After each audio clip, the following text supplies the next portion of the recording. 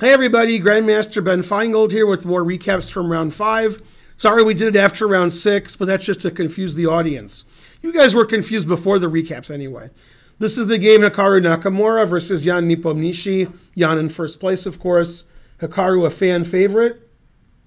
Let's have a look. Every game Hikaru has had, all 6, have started e4, e5, irrespective of whether he's white or black.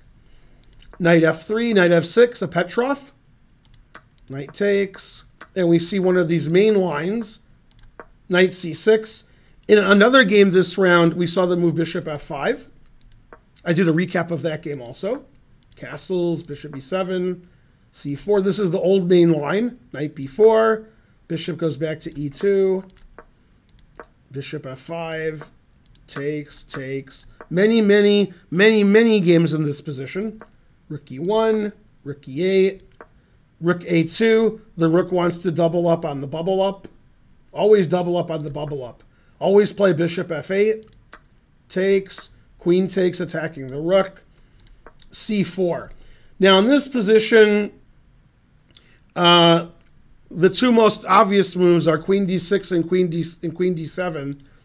Jan pretty quickly played queen e4. I assume, well, I did assume this is his prep.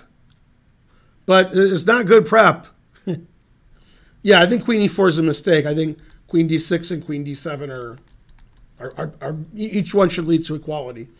Queen e4 gets the queen in trouble. Bishop f1. Now the engine says queen b1 is best, followed by queen a1.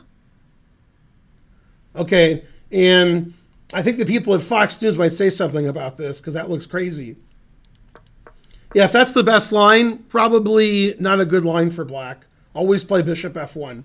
So I think queen e4 is just a mistake. I don't think that's going to be played in the future. Bishop f1 attacking the queen.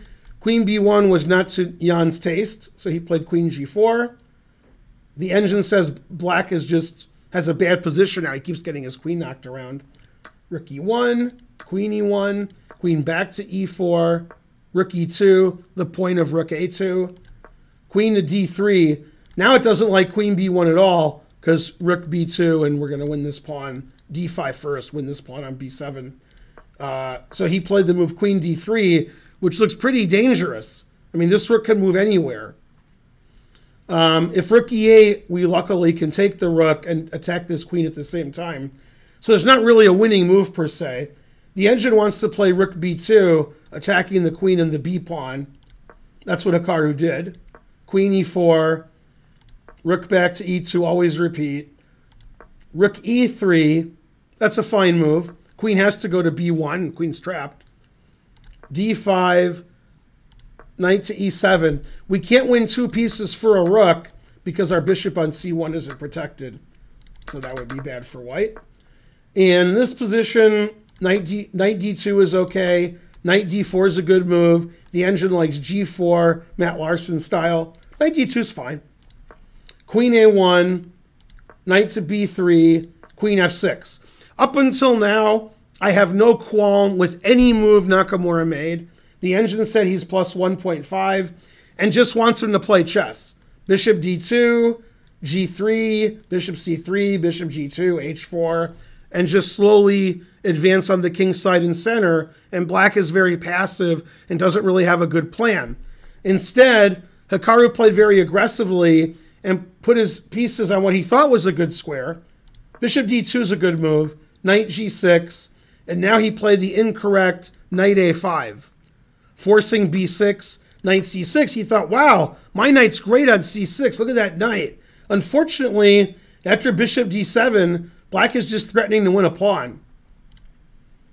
And so this actually gave all of his advantage away, this careless idea. He needed to slowly build his position and not put his knight on a square where it can get captured. And now the engine says that white has no advantage. It went from plus 1.5 to just nothing. So knight a5 to c6, one bad idea from Hikaru, and black is fine. Hikaru, not liking what he did, found a repetition. Bishop c3 attacking the queen, and they just repeat moves. Magnus Carlsen commentating said, black should realize that white threw his advantage away and play for the win with queen g5. Not that black has an advantage, but just to put his foot on the gas like, haha, you were better, now you're not. So I'll play queen g5. Of course, then black's not threatening to win a pawn anymore. The position is still fine. But I think Jan had enough today. He moved his queen about 20 times. He thought drawing would be a good result. The players repeated, and the game was drawn here. A lucky escape for Jan, who made lots of queen moves that game, and most of them were necessary. But probably queen e4, the opening, I don't know if it's a novelty, will not be repeated in future games because black got a pretty bad position. Thanks for watching my recaps of round 5. Sorry I wasn't able to watch the round live with you guys, but duty calls. Duty. And I'll see you guys next time. Tomorrow's a rest day, or it's today's a rest day, depending on when you're watching this. Friday's a rest day. Round 7 is Saturday. I'll see you guys Saturday. You can watch live at twitch.tv/GMBenjaminFeingold and watch the recaps here on YouTube. Bye, everybody.